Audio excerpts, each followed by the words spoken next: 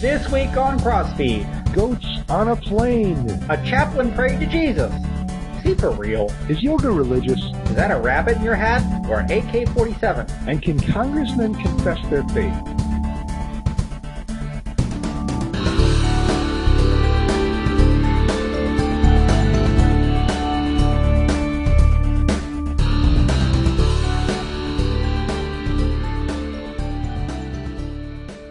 Hey everybody! Good evening, everyone. Welcome to CrossFeed Religious News. I'm Pastor Dale Critchley, pastor of St. Paul Lutheran Church in Delaware, Iowa.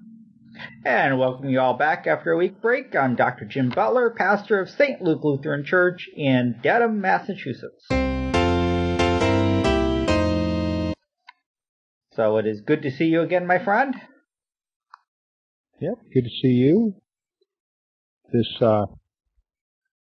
This episode is probably going to come out on Sunday, so if people are expecting it before that, I apologize, but I'm going on a little bit of a trip just this weekend, and so I'm going to end up editing and posting this after we get back. So we're going to Adventureland. Oh. It's an amusement park in Altoona, Iowa, down by Des Moines. That sounds fun. It used to be when we went to Adventureland, we'd always have to go to West Des Moines to the Apple Store. But now there's an Apple Store in Madison, Wisconsin. And that's a lot closer, and I've got family up there, so we can just stop at the Apple Store on the way to visit family. So. I have an Apple Store 3 miles away from my house. Yeah. I get tired of going there. Went there the other day with my son who's in the Army, and he bought himself a brand new iPod, the ones that just came out, the iPod Classic. And the Classic? Okay. Yeah, which puts mine to shame. And then he bought a 13-inch MacBook. And he got a military discount. Nice. I could use one of those. So, join the Army. You'll get a military discount, too. Yeah. Well.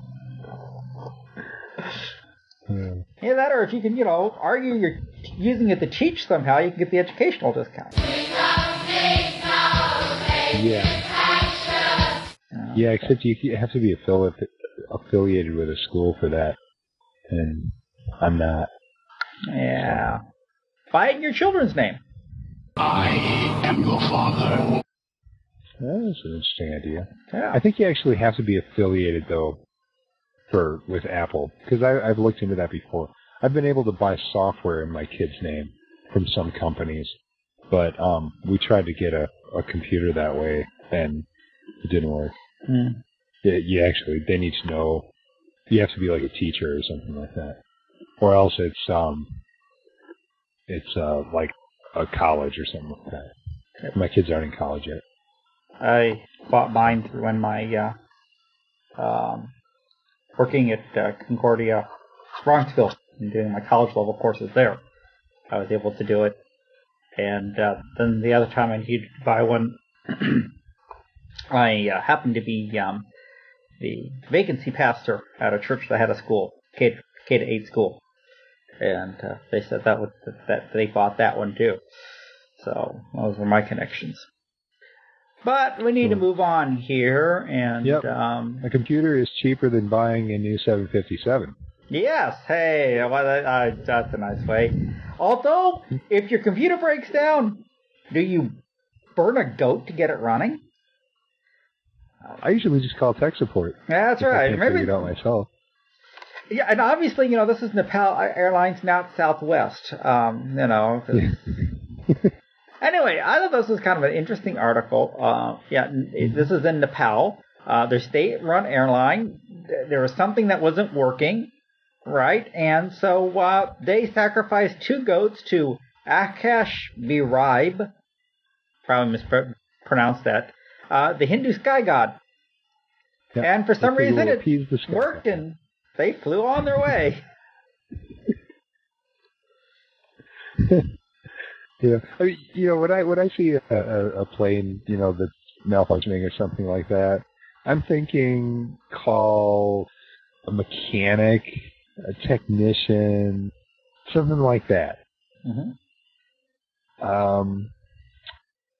But Captain Robert Norris, a former United Airlines pilot for 30 years who's gone climbing in Nepal, says it's not that unusual to see a sacrifice going on.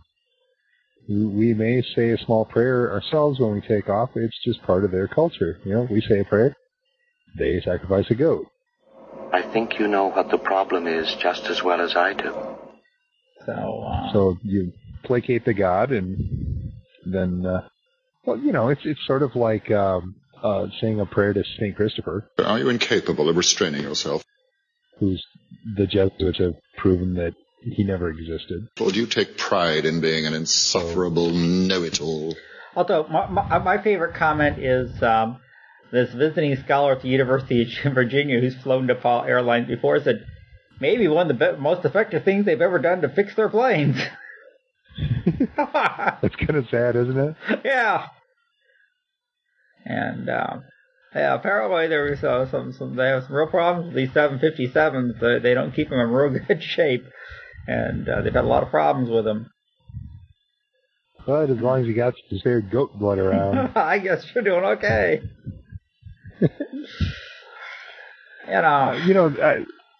The thing is, we kind of joke about this as Americans and as Christians, but really the thing that kind of stuck out with this for me is the whole idea of having to appease a god.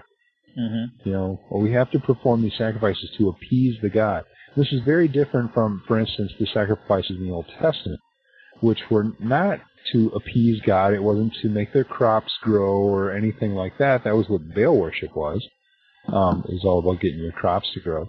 But really, the reason they performed these sacrifices was for the forgiveness of their sins, mm-hmm. It wasn't so much, it wasn't, here are our goats to sacrifice to you. It's, God, you have given us this to us, and we know that you're going to take care of us, and we are going to sacrifice these goats on our behalf. And the whole point of it was to point to the coming Messiah, who would shed his blood on behalf of the people for the forgiveness of their sins. So it's very, very different concept as than appeasing to make. Yeah, Horace Hummel, when I was at St. Louis Seminary, said they really weren't as much a sacrifice as really a sacrament. They really were what we Lutherans would call a means of grace. And God really touched the people's lives, and he forgave them in that. Mm-hmm. It really was a gift of forgiveness given. But yeah, this is kind of sad that, this idea that, that these gods are going to be mean. These gods are going to, if you don't appease them and make them happy, they'll make the plane break down, or they'll slap the plane out of the sky, or something like that. And it's kind of neat to, but that's not our problem. I just did a funeral today, and how nice it was for me to be able to talk about how Christ, gave his life for this guy. And this guy had this wonderful servant heart, and I talked about how, he was a servant following a servant Lord. A Lord who served him, and therefore he also is now the servant. And, it's just completely different than this idea of having to be scared and worried about what the gods are going to do. Yep. A member of my congregation is, he's dying, and it's no secret. And he's got cancer, and he knows that his time is very short. And he says, I'm ready. He has no fear, and his family's upset, obviously, and he says, yeah, but look what I have to look forward to.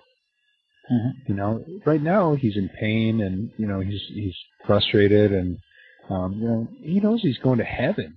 So, and he knows that without a doubt. So he has nothing to fear. He's anxious, and anxious to go, not anxious about his condition. He doesn't want to be in pain, but I mean, his family's saying, well, yeah, that's great for you, but we're going to miss you. Right. I had a member one time, and he got the day he got the news he was going to die, and it was his wife was there and his daughter was there, and he looked at him and he said, I'm not scared. He says, I know where I'm going. I'm going, straight to heaven. I got a one-way ticket to the Lord. He says, but I hurt for you, because you're going to miss me, and you're going to be in pain, and you're going to be in sorrow without me here, and I'm hurting for you. He says, don't cry for me. But he says, I'm going to be crying for you. Yeah. And I thought that was really neat that he really had that type of idea that, you know, I'm going to be with the Lord. You're going to be with the pain. And there's nothing I can do to make that any better. Right. But that's the assurance of the resurrection. Yeah. Because I was also talking to his family, and they said, you know what? We know this isn't the end. We know we're going to see him again. And so it's okay. It's going to be all right. Now, when they pray, though, do you think they pray in the name of the goat?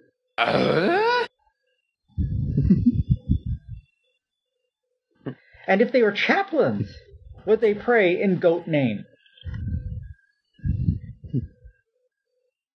And if they did, would they get fired for it?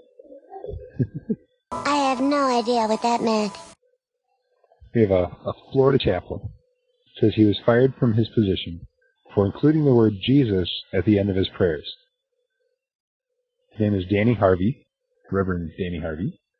Worked for the Leesburg Regional Center for more than 7 years. And he says he was forced to resign from his post for using Jesus' name when he was praying. There never was much hope. Just a fool's hope. I've always wondered how you're forced to resign. This conversation can serve no purpose anymore. Goodbye. Well, they can make things extremely uncomfortable for you. I guess. I mean, I'm not sure about that, but Or we're going to cut your pay so much that you can't afford to work here anymore. It could be something like that. I'm not sure. Now, I mean, it's hard because this is one of those he said. I mean, the CEO of the hospital saying, well, no, if it was a Christian family, we had no trouble with this, but he was apparently doing this with Jewish families and Hindu families and others, and that would be a problem. But he's saying, well, no, I asked them, can I pray for you? And, they always have the option of saying no. But maybe, I don't know. It's hard without being there to know exactly what was going on. Yeah.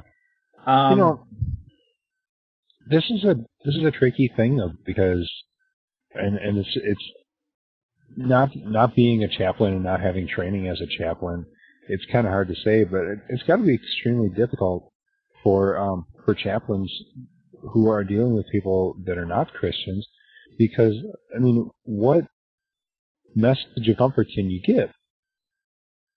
And, for me, anytime somebody's suffering, the only message of comfort that I know how to give is to tell them about Jesus.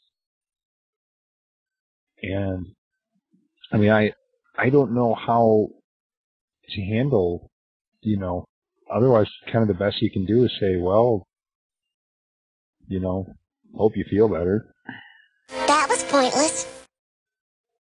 And, for that matter, if he's offering a prayer for them, it's understood that he is a Christian, and so obviously he's not praying to, Ganesh or, some other God. He's praying to the Christian God. And so... And normally, if you're dealing with somebody who is Muslim or Jewish or Hindu or whatever, one of the things you would do is try to contact a chaplain of that faith, or somebody to come in and local pastor, or local priest or rabbi or whatever but yeah. Sometimes, though, as a chaplain, you have to deal with this, and you almost deal with it more as a mental health professional point of view. Now, I've never, I knew one hospital chaplain. He shared with me. I talked to a Navy chaplain who was assigned to a Marine Corps over in Desert Shield, and he said, he was telling me things about that. And, he talked about, and meeting the guys and go, I'm no religious preference, sir. Well, that's good. I'm the no religious preference chaplain, I'm your chaplain. I'm here for you, regardless whether or not you think you believe anything. And he said, one other branch of the armed forces had, therapists and counselors and chaplains and all kinds of stuff. And he's with, over, I think he said 500-600 Marines, and he was the only one. Oh yeah. So, you do try to, handle it from, he said, partly from a mental health professional viewpoint. Because that's just, although he did tell me he did do some baptisms over there. And he figured, this was in Kuwait and stuff, and he figured, probably no Christian baptism been done in those waters in centuries. Yeah. So, yeah. But chaplaincy, I think, is very difficult because of that, because you do have to do a plurality. I know within, again, the armed forces, I know the rule is sometimes if you got a group of Wiccans, you don't have to lead the service, but you just have to find them a room where they can go do it. That's kind of, or you have a group of Jehovah's Witnesses. You just need to find a room where they can go do whatever they want to do.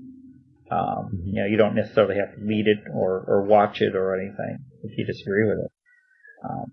I think it's difficult then too. If it's a hospital chaplain, okay, well, this is a person who, isn't where I'm coming from, but I have to deal with them because they're here and they want some sort of comfort right now. What can I do for them? How can I bring them in? And it's, that's part of CPE, clinical pastoral education. How do I bring in the things of my theological background and apply it to this situation with sensitivity, but yet at the same time with integrity? Right. So it's a bit of a not an easy thing. I think it needs to be understood that if you are going to say a prayer for someone, offer a prayer, that it needs to be understood that you're going to pray to your God. But yeah, I mean, how exactly you handle that. Fear of a name only increases fear of the thing itself. I don't know. And I mean, I'm assuming that I'm assuming that he was doing whatever sort of counseling kind of things or whatever too. But, and it's hard to say, I mean, he says, they forced him to resign and would that be the only thing? Hey, you do everything else excellent, but, you do this, pray in the name of Jesus thing, that's gonna be a black mark on you, or were there other issues? It's hard unless you're there to make the judgment. Yeah. I mean, it doesn't, from the article at least, there's no indication that there were any other factors. Right. Any monkey business is ill-advised. But it says that his services were not consistent with the center's various faiths. So yeah, it's really hard to know what the whole story is. And I looked around for more information on this, and even the original article that was posted at CrossFeed ended up getting pulled, and we had to find it at Fox News, and there's no other articles about it that I could find anywhere else to get more information. So this is just basically from one source. From one Florida source. Okay, but what if he was running for Congress in Louisiana? Now that's, pretty much the same thing. Would that would he get in trouble for doing that? Yeah. Especially if he was Roman Catholic. Yes. Now, and a former Hindu. And there you go. Who's not Roman We've Catholic. We've full circle already. Yeah. We're not even through them all. Bobby Jindal, who is leading in the governor's race, last I heard by 50 points, okay? I mean, he's overwhelmingly winning. He's a Republican. Yeah, he's a Republican. And the Democrats are not very happy at all. And they put out a website on Bobby Jindal on religion. And that, accuses him of calling Protestants scandalous, depraved, selfish, and heretical. Oh, good grief. And I was just absolutely shocked at what they wrote. And what I was really shocked by was when I was reading the actual papers. There's a website, and maybe you could put the website up on the screen so people can go to it if they want to. But I mean, he's a Roman Catholic. He's a very conservative Roman Catholic. And you know, I thought what he wrote made perfect sense from a Roman Catholic viewpoint. As a matter of fact, Catholic viewpoint. Exactly. Even though they took stuff out of context. I mean, because when he talks about Protestants being depraved, he refers to what John Calvin said, and that's exactly what Calvin says. That's exactly what Lutherans say. That apart from Christ, we are totally depraved. And Roman Catholics are semi-Pelagian. You know, I mean, they don't quite see it that way. There is evil there. You know, as I like to, phrase it in my confirmation class, we say people are blind, dead, and enemies of God. They, and whereas classic Roman Catholic theology would say, instead of being blind, dead, and enemies of God, we need glasses. We don't feel so good, and we just don't like God very much. It's actually pretty accurate, I think. That's, but, I just, reading what they wrote, I just could not believe it. Yeah, well, you take stuff out of context. The other thing is, he wrote all this stuff before he was involved in politics, which, I imagine if he had known that he was going into politics, that he probably would have been a little more diplomatic about what he wrote. But, what it comes down to is everything that's there and I didn't read all of it, and some of the articles you have to subscribe to that particular paper in order to be able to read them, and I didn't want to pay to subscribe to the paper just to read a couple articles. But it's pretty consistent with Roman Catholic teachings. Right. So it's sort of like when what was it, a while back, that they blasted Romney because of the Mormon Church's old position on blacks. And their sort of definition of where black skin came from and stuff like that. And, or there was that story that we covered about that woman in Minnesota, that she was a Wisconsin Synod Lutheran. Yes. And that Lutherans believe the Pope's the Antichrist. And so they made this huge, you believe that? But she actually backed down. Right. Whereas this is stuff that he's not apologizing for it, right. But he's going, come on. And I most likely, she probably never knew that was the position of the Wisconsin Synod, and doesn't know if that's the position of the Book of Concord, which you may or may not want to agree with anyway. But and to try to, sometimes trying to nuance some of the theological stuff, it gets a little hard. Right, especially in a political ad. Right. Especially when it's an attack ad. Yeah, I like this one guy down there, this one Democrat says, he needs to quit squealing about the attack ads. He jeopardizes my ability to effectively govern this student body. I don't know. I don't mind attack. I don't like attack ads, but politics, but you gotta draw the line somewhere. And I'd say, attacking somebody's religious thoughts, or thoughts on how religion has affected his life. I mean, and of course he's going to be extremely devout. I mean, he was Hindu and became Roman Catholic. He, made a conscious decision. And people who are converts tend to be a little bit more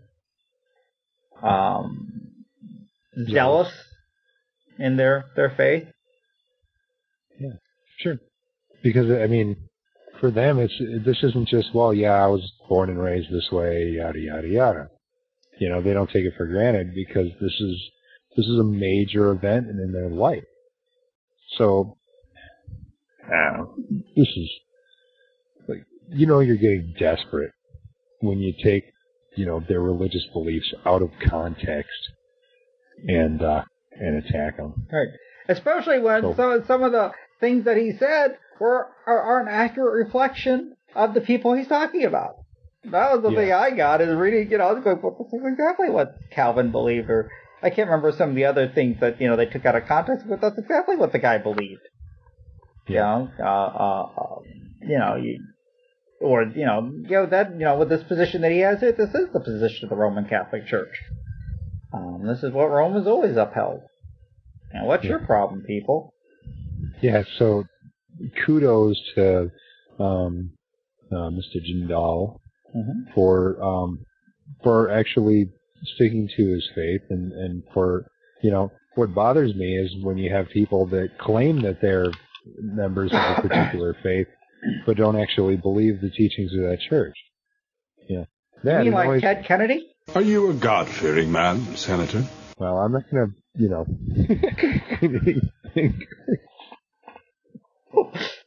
I will. He's my senator. John Kerry. They both claim to be Catholic. I think all Kennedy's mistresses did too, as far as that goes. But So that's a lot of East Coast stuff too. That's not as close to home for me. Oh, okay. So I can insult Ted Kennedy all day. It's so easy. Anyway, but if Bobby Jindal had worn a turban, would they still want to check him out? I don't know. Hindus don't wear turbans, but this is an interesting. There's some new federal guidelines. Yeah. That travelers to, basically, if you're wearing some kind of head covering, whether it be a cowboy hat, a beret, or a turban, then you could have a pat-down search of the head covering if the screener finds it necessary. Right. If there's something that, for some reason, the screener believes it's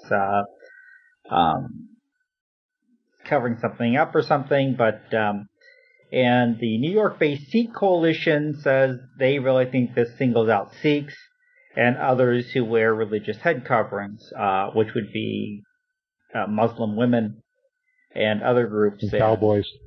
Yeah, but it says the American Arab people. Anti-Discrimination Committee and the Asian American Justice Center, aren't too happy about this.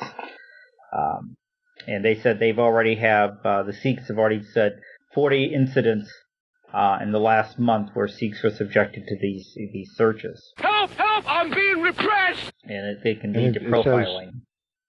Some of the travelers were not offered a private area for screening. It doesn't say they were denied a private area for screening. It says they weren't offered it. In other words, and it says some, which could be 3. But it could have been that they didn't request it. Yeah. So we don't have that information. Now, I confess I don't know much about Sikhism. For them, the guy says it would be like asking a woman to take off her blouse in public.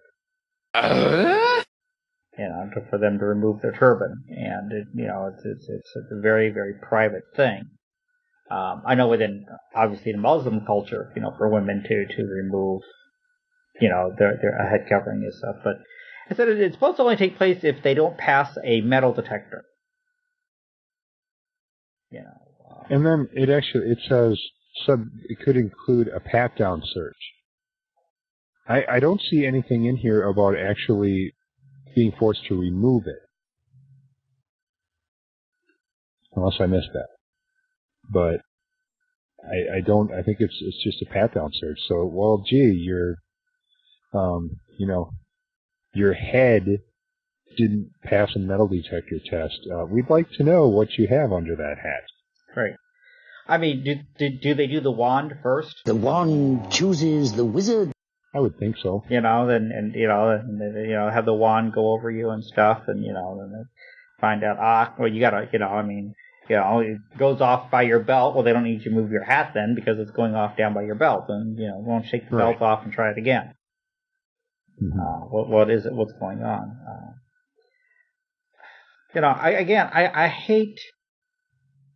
I hate being somebody in the TSA and having to make these decisions. Yeah. Then have... Otherwise anybody could just stick anything. I mean, if people are willing to hide stuff like inside the sole of their shoes, I mean, man, anybody can hide something under a hat. Hey, Rocky, watch me pull a rabbit out of my hat. I got through airport security with it. That trick never works. I think I ought to buy another hat. You know what I want to do? Run away! I want to make it against Lutheran teaching to take off my shoes in the airport. There you go. Because I really hate walking around stocking-footed. I think everybody else in the airport would appreciate it if you didn't take your shoes off there, too. That's probably true, but, I mean, I think if I could, just make that a thing, it's my religion doesn't allow me to take my shoes off in public. My religion doesn't allow me to take off my overcoat in public. Yeah, I got news for you. It's, we all have things there that we have to deal with. And, again, I think they need to approach this issue with sensitivity. I mean, if the turban is that important, they said, it's like asking a woman to remove her blouse. So obviously you wouldn't do that. So, again, you need to treat it with sensitivity. And I hope they do, would be able to offer a private room and say, we can do this if we need to take it off. Because again, I don't know how turbans are held together. I guess there's a pin in there that kind of holds everything together. And that might be what's setting off the metal detectors. Yeah, it could be. I don't know. Maybe one of our readers knows more about turbans and how all this fits. Let us know, because this is an area that's kind of outside of our, day-to-day realm. Lutherans don't wear them. We drink coffee. Yeah. And we don't have a lot of Sikhs in Iowa. So at least not in my neck of the woods. So you can let us. Quite a few Muslims. Okay. You can contact us at, what's the phone number again? 206-350-4749. Or you can click on the screen, and that'll take you, if you're watching this on iTunes, that'll take you right to the feedback page. Or you can email us at podcast@crossfeednews.com. Yes, and you can let us know what's going on. So, especially if you got some more background on this, that would be interesting to me.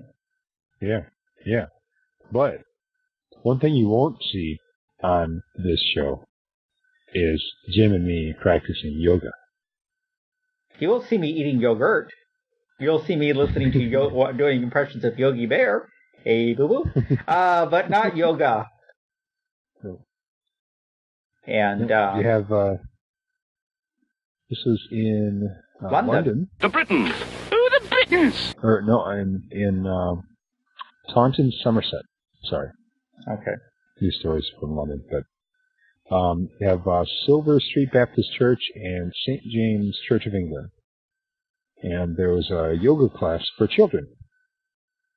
And the pastors at these churches said, no, you can't be having yoga classes at our church. Apparently they were renting out the hall or, something like that. And they said, nope, sorry, we draw the line with that. Right, said, they said it's a sham and unchristian. Now go away or I shall taunt you a second time. And, Louise Woodstock, who's running the class, was very upset. She said, I couldn't believe it when they suddenly said I couldn't have the hall anymore because yoga is against their Christian ethos. It's crazy because we're talking about kids pretending to be animals and doing exercise routines to rhymes. The churches are being narrow-minded. I explained to the church that my yoga is completely non-religious activity. There's no dogma involved. I got a bad feeling about this. And yet, they argue, on the other hand, the philosophy of yoga cannot be separated from the practice of it, and any teacher of yoga must ascribe to its philosophy. As Christians, we believe this philosophy is false and not something we wish to encourage. Although, this is sort of like saying we're just, we're doing Holy Communion, but we're doing a non-religious Holy Communion. Well, I don't know. Okay, I mean, first off, I've heard of Christian yoga. Where they actually, from what I was, that in yoga is done in some public schools, and but it's more of a breathing thing than actually and stuff than considered a religious meditation. I mean, it's kind of like the question of martial arts. My son is a black belt in judo and a brown belt in karate. And it used to be that, it was, can you separate the martial arts and his, and learning all these Japanese terms from, I would say it depends on which martial art you're talking about. I mean, judo is actually an American creation. And karate, well, there's a lot of different forms of it, but, it's a hard style. Whereas some of the softer styles are much more focused on the spiritual aspect. Like Aikido, for instance, is very focused on sort of focusing your chi and that kind of stuff. It's very centered in Eastern religion, in Taoism, I think, or Buddhism. I don't know enough about Buddhism. Anyway.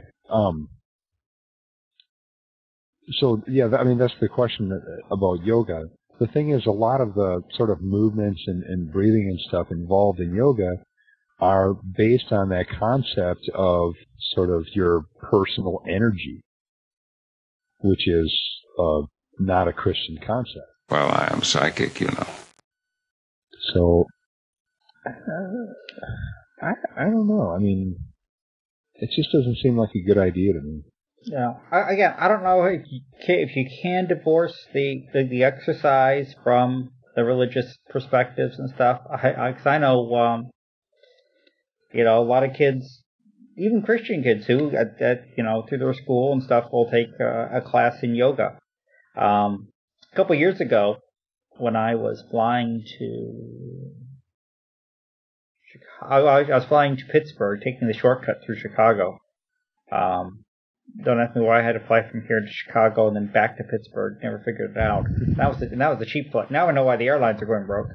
But I had a woman. She's sitting next to me. She had a yoga studio, and so she taught. And she was fascinated.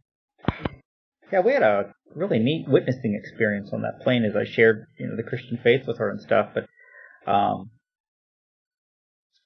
she talked to me a little bit about yoga and.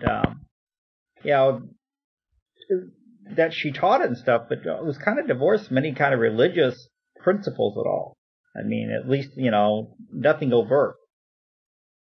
I think that's what she was talking about too. She said, it was completely non-religious and there was no dogma involved per se. It's just, I mean, probably kind of like the yoga class you got at the YMCA. I think it would be, you kind of have to look at, all right, why are you doing these particular activities? What makes it yoga and not just an exercise class of some kind? What's the difference between yoga and aerobics?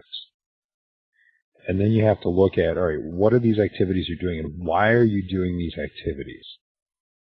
If it's something about, balancing your personal energy or something like that, then you're getting into the religious aspect.